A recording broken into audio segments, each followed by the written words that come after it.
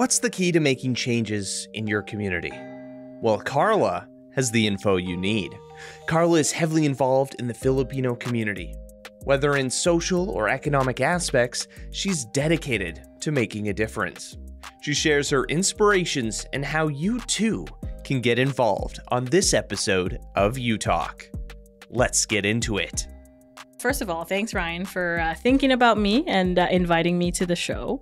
I'm Karla Atanacio. I'm a 1.5 generation Filipino Canadian. So for folks who don't know what that means that I spent the first few years of my life in the Philippines. That's where I grew up, and then moved to Canada at a young age. And since then, I've kind of made it my home, and I've made a point to really engage with the Filipino community here, because if there's one thing that's unique about Manitoba, it's the social fabric of our Filipino community.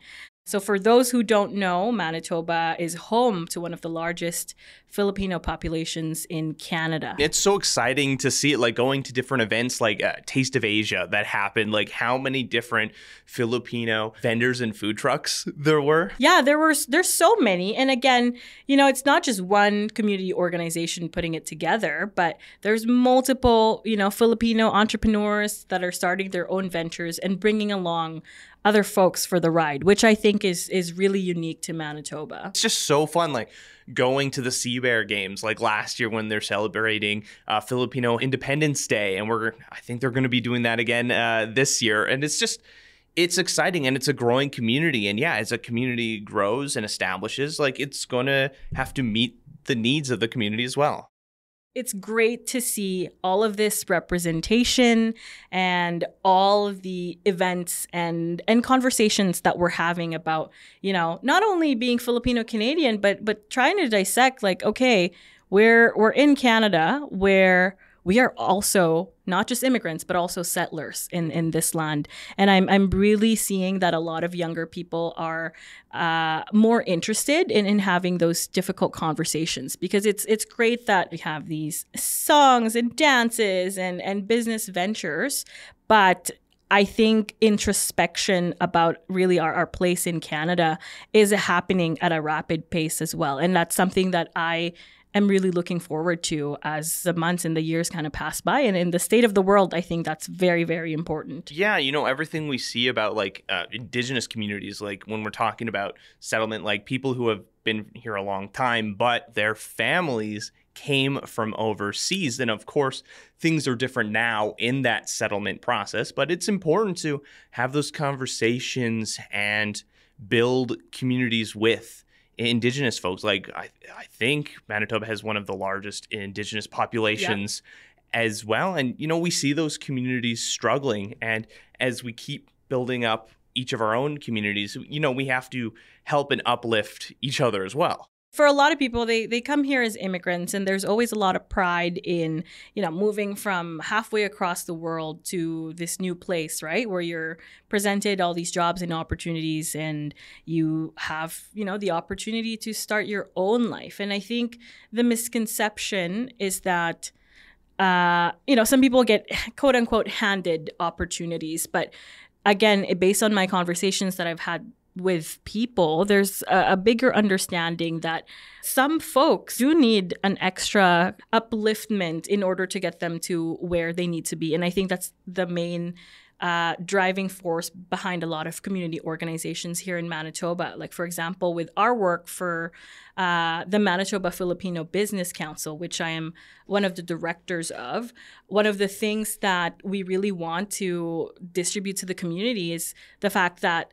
loans are not necessarily a bad thing, because in our culture, borrowing money, like, that's always difficult, because you don't want to put your place, in a spot where it's impossible for you to move forward. We also talk about grants, and just because you're asking for grants doesn't mean that, you're asking for money. Like, yes, I guess technically that's what it means. It feels a little different, It feels right? a little different. There's definitely some negative connotations within the community about those things. But I think it's just a matter of framing and helping them understand that these opportunities are here for them.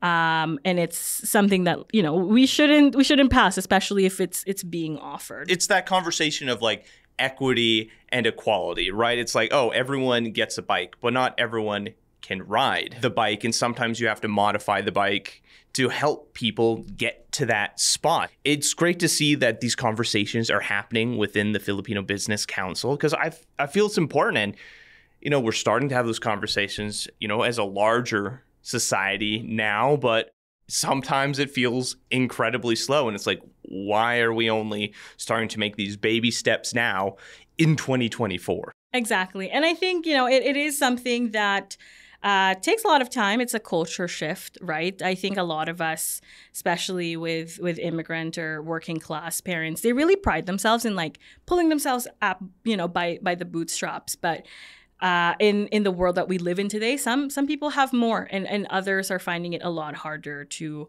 establish themselves. And so asking for help, I think it's in, and we need to do that a lot more. What is the word? Bayanihan? The word community? Bayanihan, community. It's an expression that expresses basically in cooperation. It came from an etymology. Bayan means country or village, and when you're saying that you're engaging in bayanihan, it means that you are coming together with other community members to achieve some kind of shared or common goal. And I think it's really, really beautiful that we can set aside our differences, but also connect towards a common goal. Mm-hmm. Well, I think that's incredibly important now.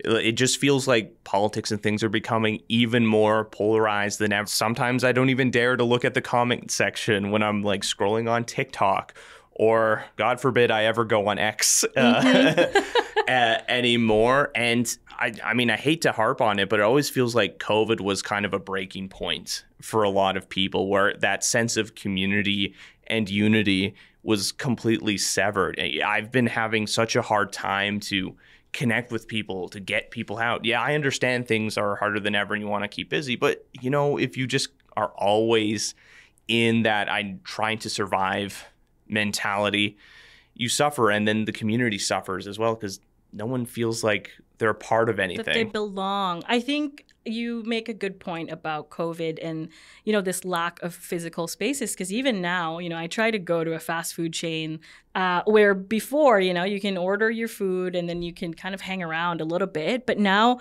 they've taken away plugs, to make sure that once you're done eating, you're out the door. And I think there's a lack of physical space, really, where you can engage with other people that doesn't require spending money, that doesn't require a membership fee.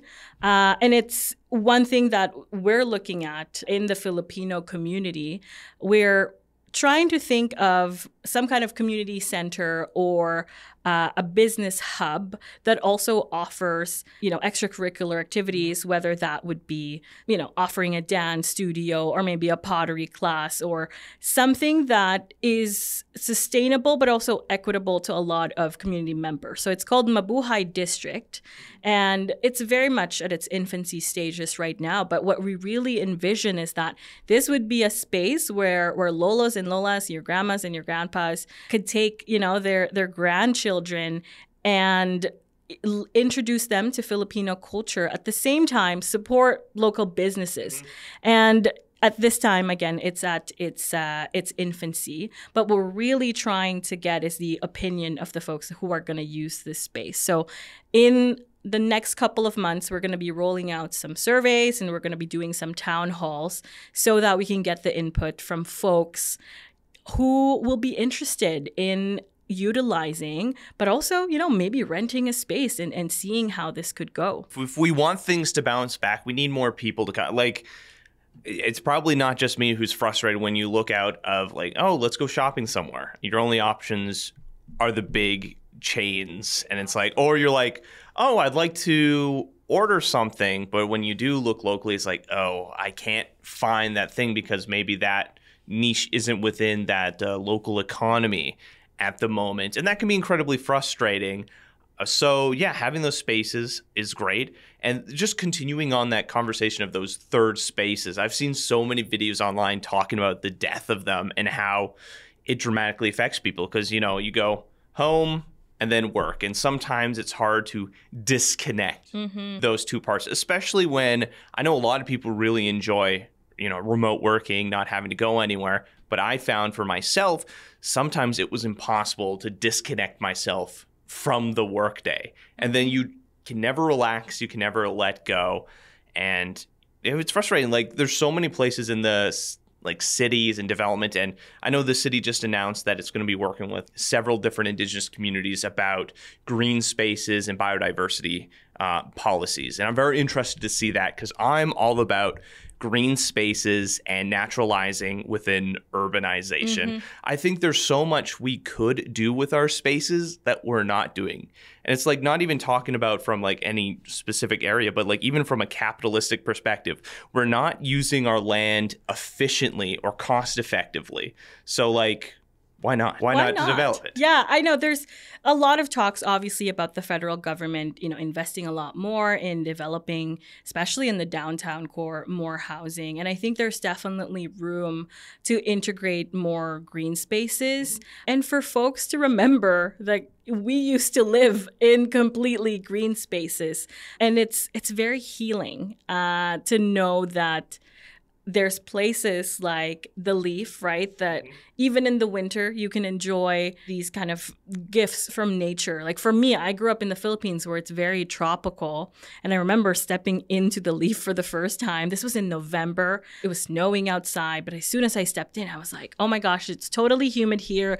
And then I saw the banana tree and started identifying all these little plants that used to be in my grandma's backyard. And I felt like, oh my God, like I am home. The only thing about that, obviously, is that despite investments from all three levels of government and obviously the Assiniboine Park Conservancy, it's still not a space that is free, as opposed to a regular park. So I'm hoping that in the future there could be more opportunities to open up that space for everyone to enjoy. Yeah, right? It's all about those baby steps. Yeah, it's an option, but yeah, there is that barrier. Also, it's kind of far away for people who don't have a vehicle to try and get there. That's like the conversation of getting more transportation. I know that's a big conversation that's happening in rural communities about having access to transportation, because a lot of people move there and they don't have their license. And what are you supposed to do? It's like, how am I supposed to how do you get to work? Point B. And there's no buses or anything like that. So, I mean, I know the transit system just announced like some additions and changes to their like Transit Plus system, which is exciting and is a step, but I'd like to see things go so much further in Winnipeg. Like, we used to have trolleys and systems like that, and it's kind of disappointing now when you just see everything's developed around cars. And I mean, for everyone listening, I've harped on this so many times. I hate cars. Like, okay, I love cars, but I hate them. I think it's fun to drive around, and having spaces like that is fine. I'm not saying that everywhere has to be zero cars, but it'd be nice to see cities take more of that urban planning and walkable ideas. Like, there's so many really beautiful cities in like Europe. I mean, Europe's facing its own economic problems right now, but their city development just feels so nice. And it's so quieter when you don't have just traffic everywhere around. Yeah, I think that's interesting. Again, because North America, we are a city that, Winnipeg especially, we're a city that's built around cars, like that's unfortunate to say. But I think, especially after World War II, a lot of folks were were sent back home, and now they had to start their families. And so governments basically gave them spaces in the suburbs where they can do exactly that. And that kind of perpetuated itself over and over again, that we think that is the natural course of things. But it's not. Like, that was in the 1950s. Yep. And I think, there's a lot of ways in which we can lobby government. We could start organizing within our communities. It's just that when you see it every day and you see the inefficiencies of the transit system, you start believing that there's no better path forward. But there is. They probably don't make it as accessible, but you can simply show up to your counselor's office, Guys, the city government, I know we like to complain a lot about federal politics, but the city government is actually the government that you and I deal with in our day-to-day lives. And if there's someone that we want to engage, first point of contact should be your city councilor. I know there's lots of complaints about potholes and just our road work and garbage pickup, but we're forgetting that there are people that we can talk to and try to lobby and negotiate. That's something I need to take advantage of more and act as you preach, right? I need to go in, sit in council meetings because they're pretty empty. When I used to cover council meetings for Morden and the arm of Stanley, I'd be the only person there. Mm-hmm. And that was for work. So, yeah, we need to connect with our local policymakers, and especially as we move forward because, I feel a lot of times there's decisions that I'm like, why the heck would they make this decision? This doesn't make any sense. The whole thing with Portage in Maine and opening it up and looking into it's okay, if the tunnels were going to be so expensive to maintain, why they even bother building them in the first place when we have walkable areas up top and different pathways? It's why wasn't that decide? I just don't know sometimes. And it's not like they make it easy to explain, right? And so the people who get to make the decisions are people who are in the know. And sometimes the people that are in the know, unfortunately, they don't necessarily reflect what it is that we actually need as a public, right? And I know it's easier said than done, but to do a little research. I'm sure there are lots of advocacy groups that you can join in. I know it's kind of daunting, but I think it gets easier, especially if you're working with a collective. Way back before COVID, there was an organization, I want to say they're Green Action Manitoba. I might be getting the name wrong, but we would sit down at the Goodwill, rest in peace, Goodwill, but over pints and some good conversations, we actually came up with some solutions as to how we can solve the climate crisis. And even though those were small scale suggestions, I think a lot of us, kind of took that in our day-to-day lives and started integrating that. So it doesn't have to be a formal thing. You don't have to have a law degree in order to start organizing. You just have to really hate something and then let your frustration fuel your passion. Yeah, grassroots movements are so important. And that's why we've seen a change in labor movements and unionization lately. We're seeing people that are trying to work together because it's hard. It can feel like an impossible task if when we're just talking about cleaning up a neighborhood. When it's just you're like, why even bother? And I know with everything that goes on, it's so easy to become doomer or become black-pilled about the world. Yeah. It's everything's messed up. Why even bother? Things are just going to get worse. But even if we can make small changes now, it could have massive ramifications in the future and change. Okay, maybe things are probably going to get worse. Let's be honest. Things do not look optimistic right now. But if we can make enough changes, even small changes now, maybe in 200 to 300 years, maybe people are starting to see those effects and things are taking that turn. Yeah, it's so easy to be hopeless about a lot of things. And I totally understand why that could be the case. Try to look up from your phone and and try to connect with people because I bet you that you have a lot more in common than you would actually think. These things are so dangerous. Yeah, your phone. Oh my gosh, I'm trying to control my phone usage. They literally make it impossible for you to put it down, and especially with everything so integrated now, emails, texts. You have to be reached via phone, so not having is very disadvantageous. But try to connect with people. I think that's the most important thing. And I mean, with polarization, right? It's the algorithms literally taking whatever data or habits that, or news, whatever posts that you it is consume. So scary how fast things. I went to the pet store and I just Googled the pet store, went there, picked up pet food, came back. all pet ads. The whole, pet ads on my TikTok. And I'm like, this is it just from one Google search. That's all it's giving me now. Yeah, it's tough because, I mean, technology, again, it's moving really, really quickly. And even our lawmakers can't even keep up with the amount of innovation that goes on to these things. But it's hard. You know, I have a little brother. He's 8 years old. And as much as I try to monitor his phone usage, it's still pretty tough, again, because he's being fed all these things that the algorithm thinks he'd like.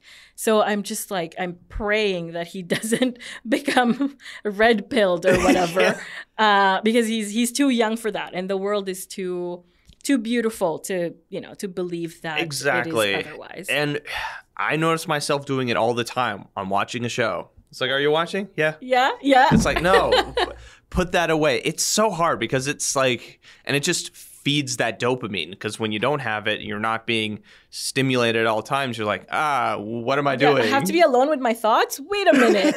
It's intense, but, it's important it's that sense of discipline. Not to say that, too much discipline is a bad thing, but, it's okay to have discipline in some moments. Yeah. Yeah. I mean, it could even be as simple as, maybe doing the dishes without music or a podcast going on. Like, try to take back some of that autonomy. Like, you can have a thought without Mark Zuckerberg. Yeah. Go for a walk without the phone. Yeah. Yeah, you will be fine. You will make it back home. But again, easier said than done, but baby steps, I think, is what's the most important. And that willingness to try. Like, it's obviously going to be very hard, and it's something I struggle with every day still. But, one successful thing, one small successful thing is better than, maintaining this charade of, being a drone. Karla, we've talked about a lot of different topics, but one of the core things is being involved in community. For yourself, why do you want to be involved in the community? Why do you take time out of your day, get involved, and be active? Yeah, that's a super great question. So for the readers or listeners that are listening to this, I'm a part of a lot of community organizations. I've had a pleasure of, meeting a lot of amazing folks that are also passionate about their communities and their concerns. And I think for myself, I'm very involved in the Filipino Canadian community. And I started doing that when I first landed to Canada. The immediate thing that I did was to look up Filipino youth serving organizations. And it might have taken me to the 4th page of Google until I found one. But it truly changed my life, because the one thing that I wanted to see for myself is to connect with people who have not the exact same life experiences, but people who I could relate to. And it was people from Anak, Reaksyon ng Ating Kabataan, that introduced me to this world of Filipino-Canadian youth movements. And from there, it really opened a lot of doors into other organizations that not just serve youth, but the wider Filipino community. And then that opened the doors to Pinoys on Parliament, which is the largest Filipino-Canadian youth leadership organizations in the country. And I found them through Anak. I was actually a shoo-in. They just wanted somebody from Manitoba, but they were actually at capacity already.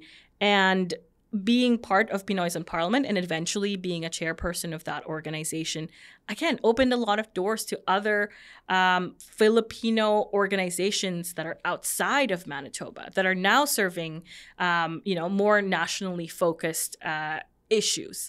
And again, maybe when I was 15 or 16, I wanted to just feel like I belonged. That was the bottom line.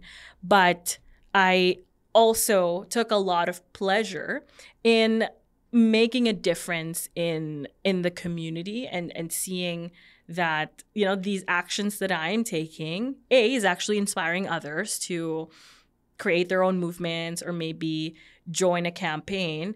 And B, I think personally, I get a lot of self, kind of like actualization, pleasure from seeing it's that my sense work. of purpose. Yeah, that actually, I am not traversing the world alone. Other people are seeing the things that I'm seeing, and I'm making a contribution, however little I am, because in the grand scheme of things, we're dust in the wind, but it's through community, through connection, and through, coming together that, life feels like it just has a lot more meaning.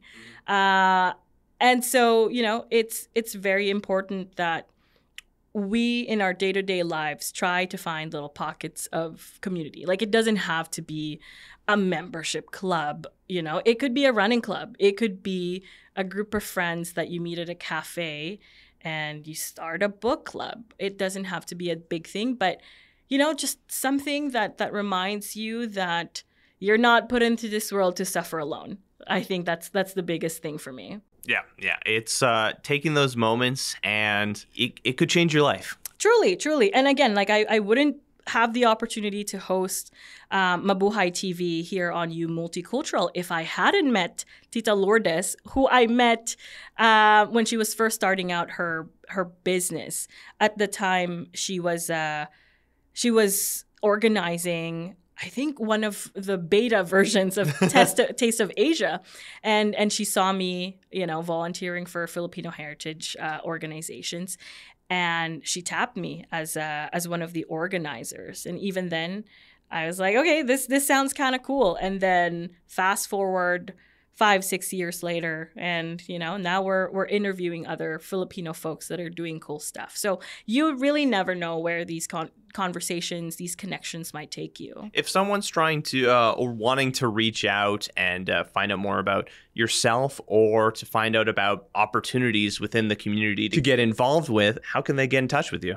So I'm on Instagram. I'm probably the most active on there. So you can find me at 0KAY Karla. That's okay, Karla, with a 0 in front. And there's so many opportunities out in the community, especially if you're a young person that's trying to find yourself in the world. Some things coming up. Cultivation Festival that's happening August 19 to 25. I'm serving as one of the directors this year, and what we're trying to do is we're trying to bring together a bunch of 1.5 second-generation Filipino-Canadian folks who are passionate about food, arts, music, and dance, and we're doing a bunch of activations around Winnipeg.